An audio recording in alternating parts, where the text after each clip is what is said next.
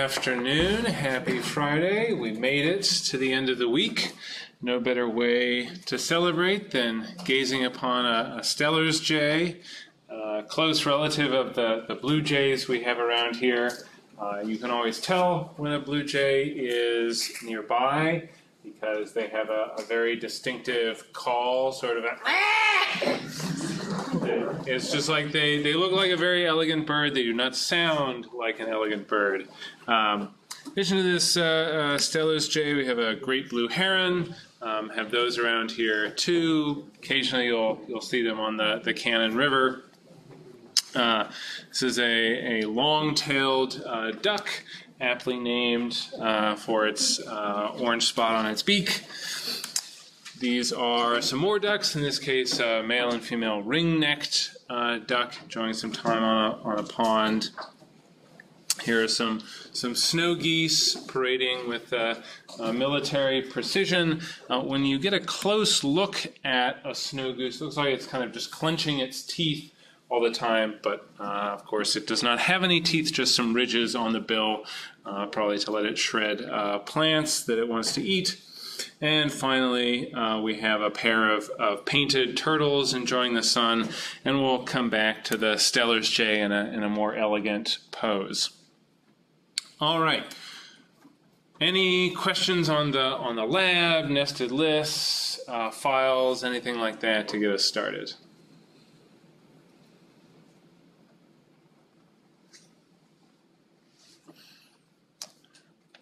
One thing that I want to show you in VS Code, and there are step-by-step instructions for this in the notes for today, is that there's a particular setting when it comes to files that can cause some problems. So I want to show you that if we go to, I got to this settings, code, preferences, settings. The menu may be called File if you're on Windows, but then if you type into the search bar python dot terminal dot execute this option, execute in file dir, controls whether VS Code, when you run a Python file, runs it as if you are in the same folder as that file, or as if you are in whatever folder you have open in VS Code, which may not be the same folder as the file you're working with. VS Code has this unchecked by default, which means it will run as if it's in whatever folder you have open in VS Code. This can cause problems if you have some folder above the one where you're working in open. It won't be able to find your files. So if you go to, say, open the CSV file that we're using for Lab 3, and you're getting messages that it can't find the file even though you downloaded it, you put it in the same folder as your gerrymandering.py, this is likely the setting to blame, and go to the notes for today, follow those instructions, and we want this box to be checked. It's going to make VS Code behave the way we would expect. I always find it frustrating that this is not checked by default, but that is life. Questions on that?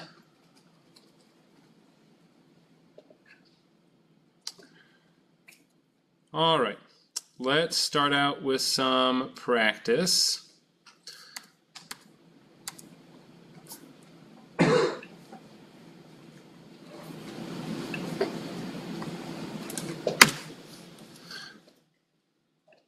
All right, is this text too small? Can the folks in the back see it? All right, looks good. So I want to write a function, all positive, that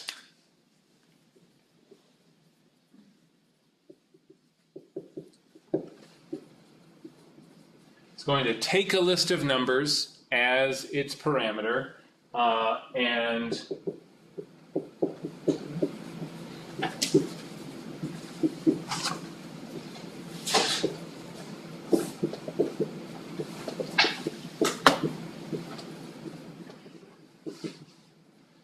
and it's going to return true when all the numbers in the list are positive. Otherwise, it will return false. So I have three versions, three attempts at this all positive function here. And I'd like you to work with your neighbors to figure out what is each of these versions going to do based on this list nums that it's taking in. Is it going to do what we want, return true when everything is positive and false otherwise, or is it going to do something else? So take a few minutes and talk over these different versions of this function with your neighbors. Let's talk through these different functions. Let's start with attempt number 1 here. So who can tell us how you're thinking about what this all positive 1 is going to do? Yeah, Mark. That's just going to accumulate it, so we're not looking to add anything, sum anything, just not some of the positive numbers. That one is not. Yeah, so it's a great point. All positive 1, it's looping through our list and adding up all the numbers in it. And so it's not going to tell us this if it's all positive or not. What will all positive 1 tell us? What will its true or false indicate? Ezra? It'll be true if the net sum is positive, and false if it's 0 or negative. Exactly. So it's going to be true if the sum of all the things is positive, which is different from all the individual things being positive. All right, so all positive 1. It's going to check if the sum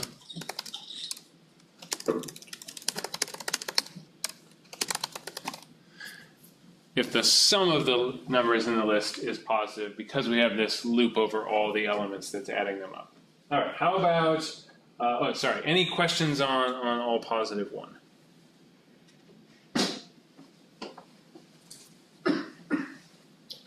All right, how about all positive 2? Is this going to do what we want, something different? How are you thinking about this? Emma? I think 2 would return what we want. What makes you think that this is the version we want? Because there's an if and else statement. And can I describe 3 too? I'm kind of going off 3 and, well, because there's an if and else statement, which means like any number that isn't positive would return false, and that would be negative and 0. So, but since it's anything that's positive returns true, then it's returning anything that's true. And only anything that's true as positive. Or anything that's positive only as true. Yeah, so you're saying that all positive 2 and all positive 3 are sort of doing the same thing, just like with the if-else used differently, or? Kind of. For all positive 2, there is an else, and it is like in the same indentation as the if. So it goes from if to else, not if, and then it just returns true, like all positive true. All right, so yeah, that's some nice observations, that we have an if-else that's entirely inside the loop, and this if and else are connected, and we're returning true when we see a positive number, false when we see something else in all positive 2. For all positive 2, can anyone think of an input, like a list we could give it where it might not do the right thing? One where a positive number appears before a 0 or negative number, because it would return, I think it would return true, like prematurely, so it's gonna cause a number.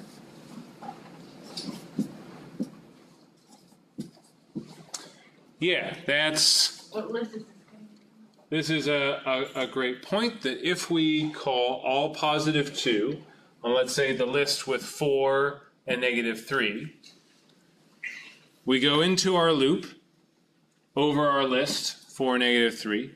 We assign num to 4. Then we say if num greater than 0, that's true, 4 is greater than 0. Then we get to return true. Now there were two things that return did inside a function. Anyone remember what those two were? Cole? Return something and X. It determines our return value and it ends the function. As soon as we get to a return, the function is over, its return value is set, we don't do anything else inside the function. So our all positive 2 will tell us whether the first number in the list is positive or not, but it will never check the ones after that, because it's always going to return true or false based on that first number. And so this is something we have to be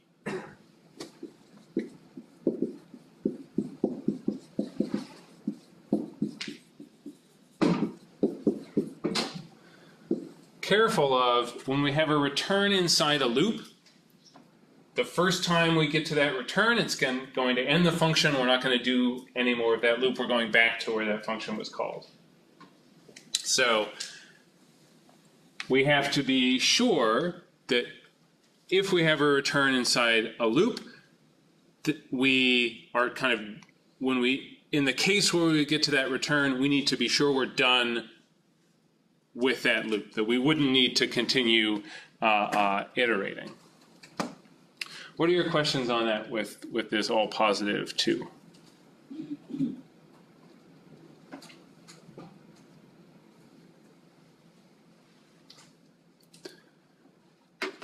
All right, how about all positive 3?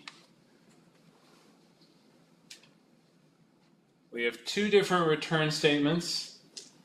We have return true on line 5 there. Is that inside or outside of our for loop?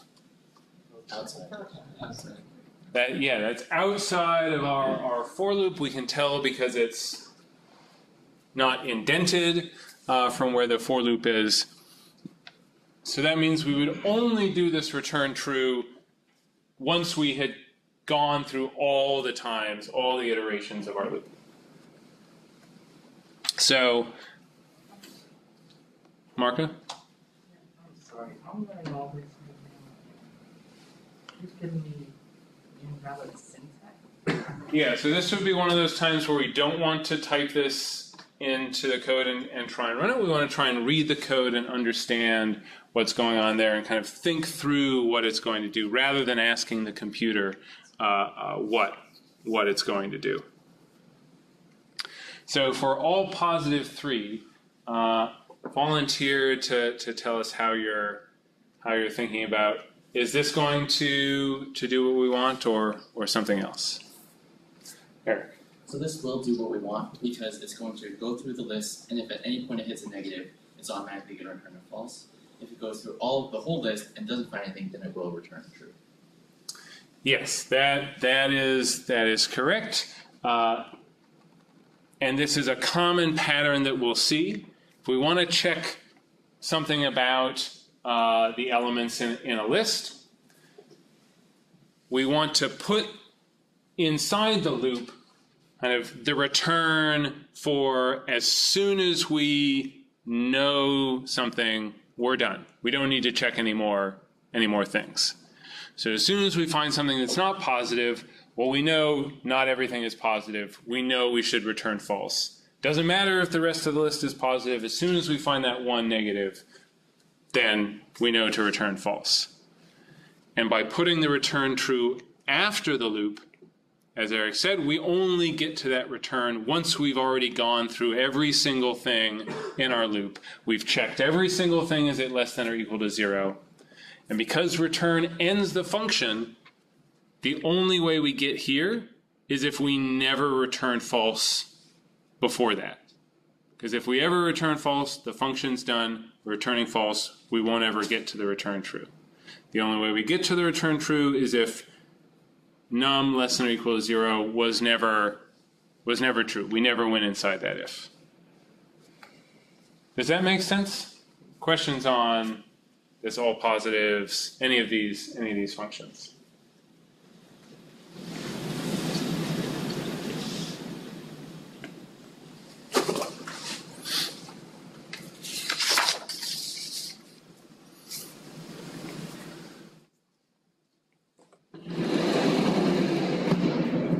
All right, code writing exercise for you. I would like you to write a powers of 2 function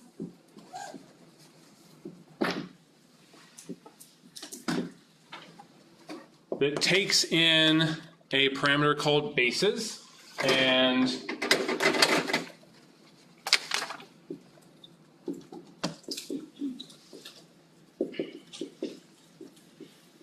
bases will be a list of integers, and this function should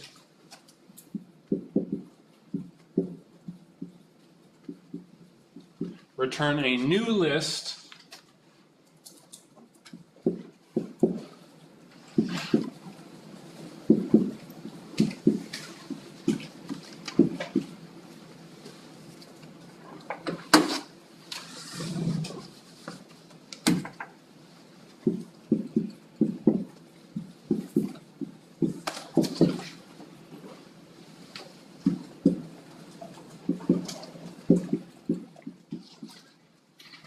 to return a new list where every element of that new list is 2 to the power of that element of bases. So, for example, if I called powers of 2 of 1, 2, 3, this should return the list 2, 4, 8. 2 to the first power, 2 to the second power, 2 to the third power. Couple additional pieces of information. We don't want to modify our original list bases. That should be unchanged. So if we want to create a new list, we know we have to do equals something with square brackets. Now, a nice way to approach this is to start by creating an empty list, something square brackets with nothing in between it, put it in a variable, and then use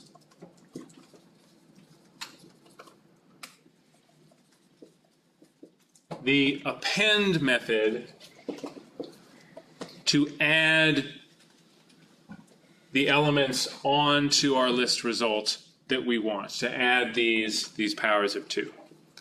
So go ahead and give that a try, working on your own or with the folks around you, to write a function that's going to return a new list that's based on this parameter basis that we're getting in. All right, let's talk about how we would build up this list. We have bases. Created a new list results. We know that's what we want to return, but in between we need to add on these powers of 2. So can someone share how you thought about doing that? Gabby. So I made a loop after making the result list that said for nums in bases. And I guess you didn't have to make this a separate variable, but I did just because it stressed me out less. I just called math process and set it equal to 2 to the power of nums. And then within the loop, because if you do it without the loop, it'll just keep using the same result from the beginning of the function. So within the loop, I did result.append, math process, and then return the result. Yeah, and let's let's run this, see if we get the expected prints. For 1, 2, 3, we get 2, 4, 8 as expected. For 5, we get 32. Yeah, so this looks great. This is kind of a nice pattern for how we would write a function that returns a new list. We create an empty one, and then in a loop, append the things we want onto the list. Anything not clear about this? Parts I could explain?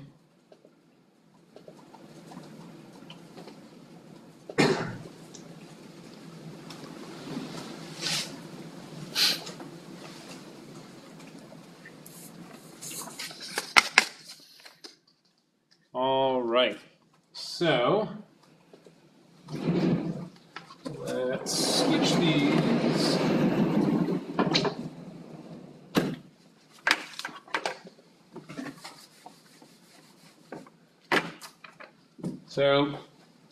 So far we have talked about two kinds of sequences in this class. We've talked about lists, and we've talked about strings as a sort of special sequence of characters. And today I want to talk about one more kind of sequence. Lists use square brackets with things separated by commas. Strings use double quotes with characters in between. And we also have a kind of sequence called a tuple. And these use parentheses with commas separating the elements. So the only difference here between lists and tuples is that we're using parentheses. And the key difference for tuples is that, like strings, they are what we call immutable, meaning they cannot change. Once we make a string, we saw last time that we can't go in and change a particular letter inside that string. If we want a different string, we have to just make a new string. Lists, we've seen, are mutable. We can mutate or modify them. We just saw that we could append new things to a list. We've seen that we can use indexing to change what's stored at a particular slot in a list. And tuples, they follow all the same syntax as lists. We can write a loop over them, we can index them, we can concatenate them. But what we can't do is append new things, remove things, change this 4 to some other value. So why would we want something that's just like a list but is immutable? There are a couple of reasons. The first is tuples can be more efficient. And why that is beyond the scope of this course, but in general, in computing, if we have values that are not allowed to change, the computer system can be more efficient in how it deals with those, because it doesn't have to account for the fact that once one is created, it might later change. The computer can safely assume that it will never change after we create it. So there's an efficiency reason. And the second, I might call a safety reason, and that's not like physical safety. Tuples aren't protecting us from that sort of danger, but they might protect us from a bug in our program. So consider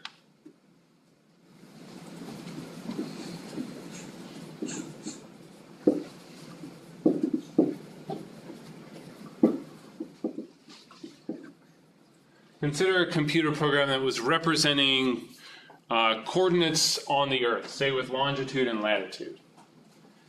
Now these coordinates should always come in pairs. We should always have a longitude with a latitude.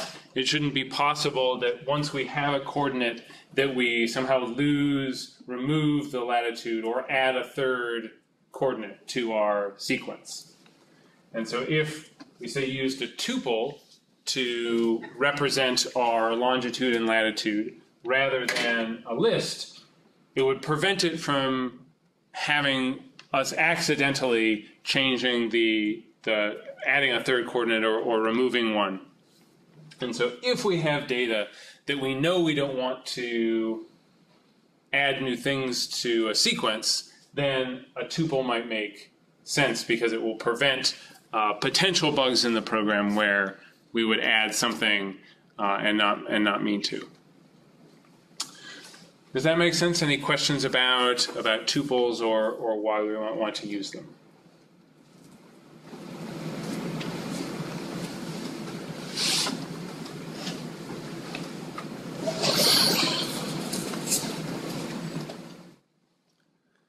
All right, so before I get into my next topic, I want to wake you up a bit with another practice problem, this one involving strings. So I have a string, Sweeney Todd, the Demon Barber of Fleet Street, one of my favorite musicals. And there's a loop and an if statement and something going on with this variable out.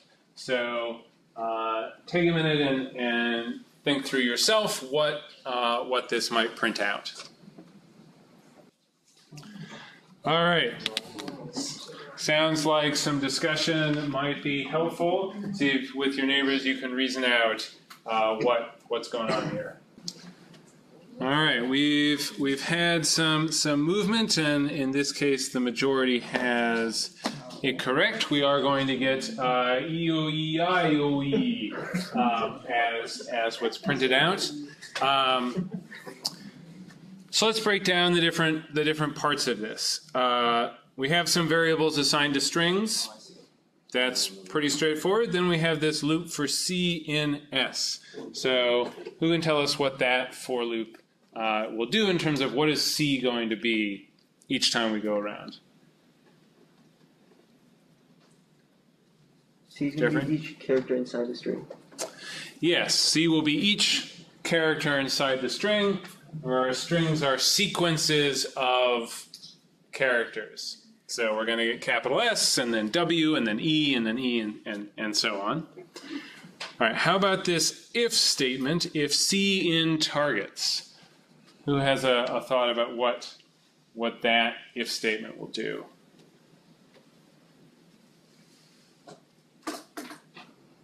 Jack? If like the letter on the project is it like appears in project, then it'll add it to out. Yeah, exactly. That C in targets is a Boolean expression that is true if whatever string C is shows up in the other string, targets. And we can see targets is A-E-I-O-U, so this will be true for all the vowels that C might be. How about this out plus equals C? What is that line going to do?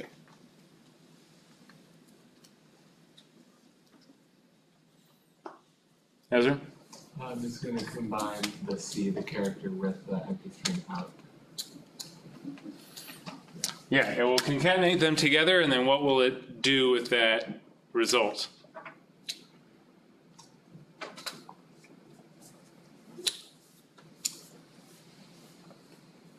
David? We'll save it until the loop's all done.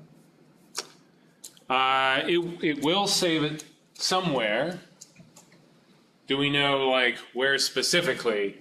It's going to combine out with this vowel, whatever vowel C is, and then it's going to put it somewhere. Do we know where that's going to be? Jonathan? Back into out. Exactly, that when we have out equals out plus C,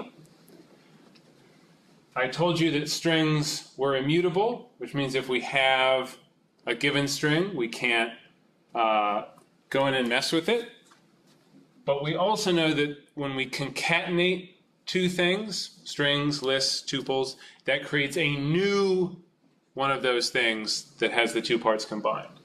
So out plus C, we create a new string that's these two things stuck together, and then we put that into out, basically overriding what was there before. So we end up continuing to kind of add on letters to the string that's in out, even though it's a new string each time. We just keep replacing out with a new version. And this shows how we can take one of these pieces of immutable data and sort of build it up over time. Even though we can't append to a string, we can use concatenation to produce kind of new combined strings as we need them. Questions on this? Somehow. So could we get the consonants out by saying if C not in targets? Yes, that is a great suggestion. Something that I didn't tell you about the in operator is that we can also say the opposite. It's not in. So we could literally write if C not in targets to check, is this letter not appearing anywhere in our string targets? Other questions?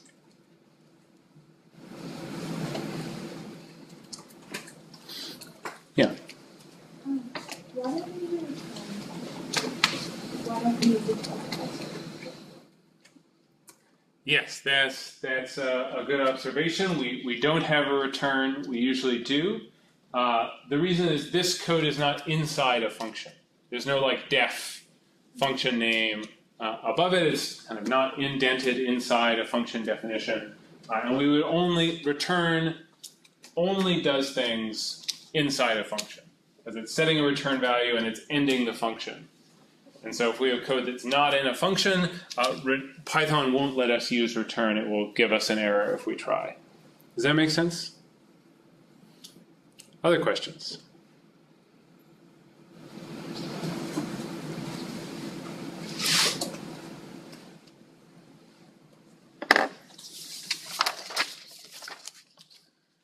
All right, let's go to Python Tutor, but not that one.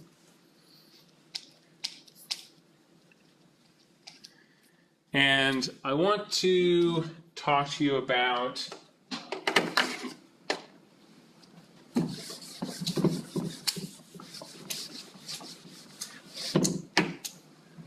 an idea called scope. And this is the computer science term for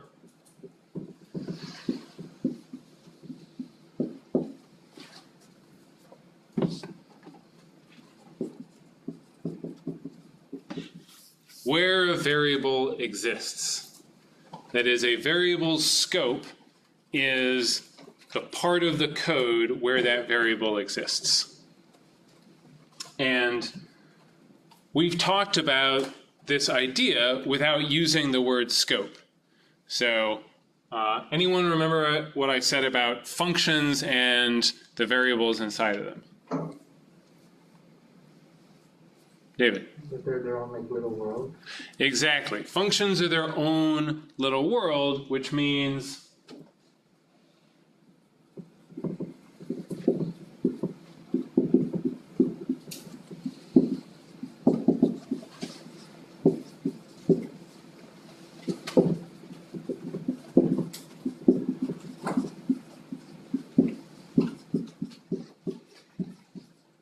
we would say that variables inside functions have that function as their scope. They only exist inside that function. And we can see an example of how this works if, and this would be that this code is in the notes, so I think it would be helpful to kind of follow along visually with code reading rather than code writing. So if I define a variable x, and then I also have a function square, which takes in a variable that I also called x, and it sets a variable x equal to x times x, returns x, and then I say y equals 10, and then I call square with y, and check did y or x change.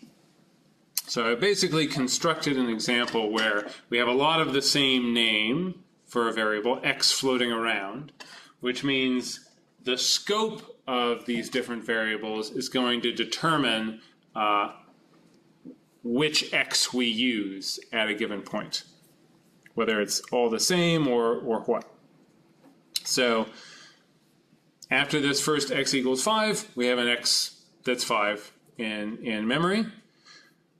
We define square. We have a function called square, takes a parameter in memory. Y equals 10, we get one of those. Now we call square, and we see that functions their own little world. We have this sort of separate box here, which is inside the square function, which has its own x that has been set to 10 because we called square with y, which was currently 10. So this box is Python Tutor expressing the scope of our function, and that the scope of this x inside the function, we can use it, we can reassign it to x times x, and then return it. And Python Tutor shows us that we've set the return value to 100. That gets printed out, but this had no effect on our variable x that it exists outside this function, because our function square, the x inside of there, its scope is limited to just inside that function. And so our two variables, both named x here, have different scopes and are not affecting one another. And so this is kind of a more formal way of describing why functions are their own little worlds. Because in programming, variables have scope, and functions are their own scope, and variables don't escape it. And x and y still 5 and 10. What are your questions on this?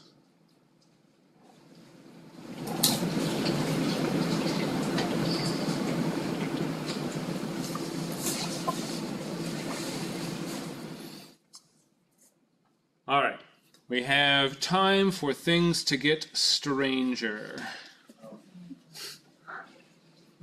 So I now want to introduce another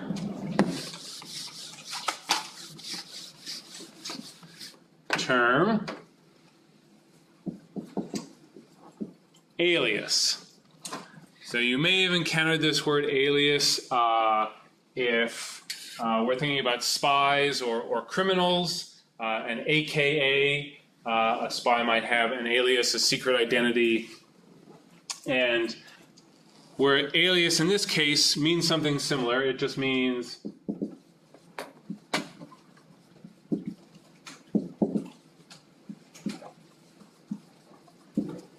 another name for the same data. So if we have code where we have a list of 3 things, and then I set another variable equal to that list, q equals vec. We've seen before that if I did this with numbers, at this point changing vec, if it was say 10 to 12, wouldn't affect q. Q would still be whatever the number we assigned it to. But when it comes to data that has stuff inside it, we end up with having to think about aliasing. And what I mean is if I set q at index 1 to 7, we might wonder, what is vec going to be? Is this changing of q going to change our original list vec? When we visualize this in Python tutor, we say vec equals a list of 3 5s, numbers the slots for us and everything. And when we say q equal vec, we're not creating a new list, we're creating an alias. We're creating q as another name for our list of 3 5s. And both of these arrows point to the one list that exists. So when I use the q to modify this list, it changes the one list that exists. So q equals vec. That doesn't create a new list, it creates an alias for our existing list. And so when I print out vec, I see that it has changed along with q.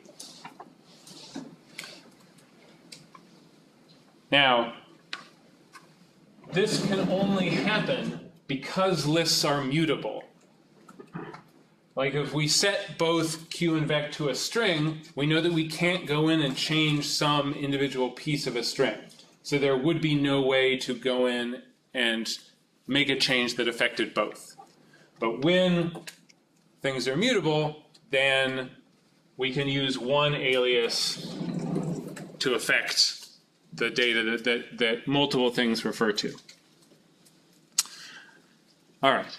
There's what are your questions on aliasing so far?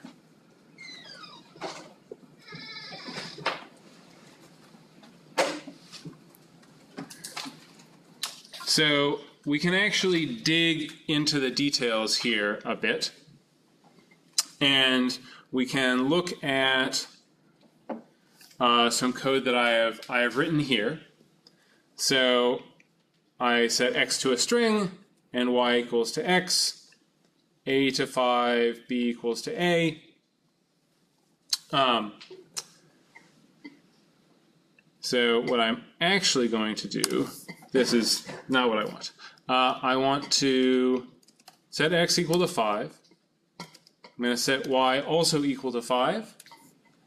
And then I'm going to use a built-in function in Python called id, which gives us a unique number for any piece of data. It has a unique identifier, a unique ID. And in the standard Python implementation, this unique number is actually the spot in the computer's memory where that data lives. So we can use this ID function to check where in the computer's memory does a particular value live, and see if it's the same or different as where some other thing is living. So I'll set both x and y to 5, and then see, do they have the same ID? So they're both sitting here as 5. I get this long number, a spot in the computer's memory. All the spots get their own numbers. This one looks like that. And I get the exact same number for x and y, which means that there's actually just one 5 sitting in the computer's memory, and both x and y are labeling that same 5. Python tutor actually has a setting we can change to see this a little clearer. And it says, show us all the stuff that's in memory as sort of separate things. So we can see x and y are actually both arrows to the same 5. And the weirdness that I was alluding to is what happens when we do x equals 6.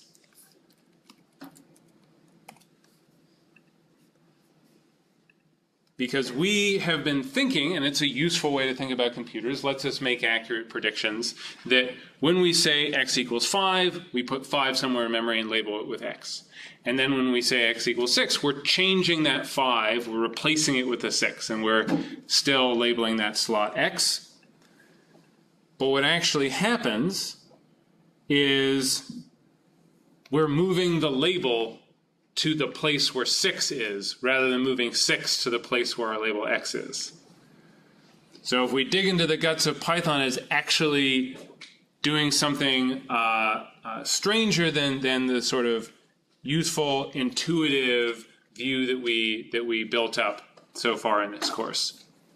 And we can see by the IDs that the ID of x has changed. The spot in the computer's memory that it labels has moved as we changed its value. So the reason that I'm showing you this is because part of this course is sort of peering kind of beyond the veil of computer systems and starting to understand a little bit about what is going on underneath. I think it's still, when we're thinking about what our programs are doing, still very helpful to think of it in the way that we started out, where we have a slot and it's labeled and we replace the thing in that slot. But especially if you continue in computer science beyond 111, there's all sorts of interesting stuff going on beneath the surface. All right. That'll do it for this week. The quiz, week 4 quiz is posted just like the week 3 quiz. There are 3 functions that you're implementing with tests on Gradescope. Post questions on the forum, and I will see you Monday.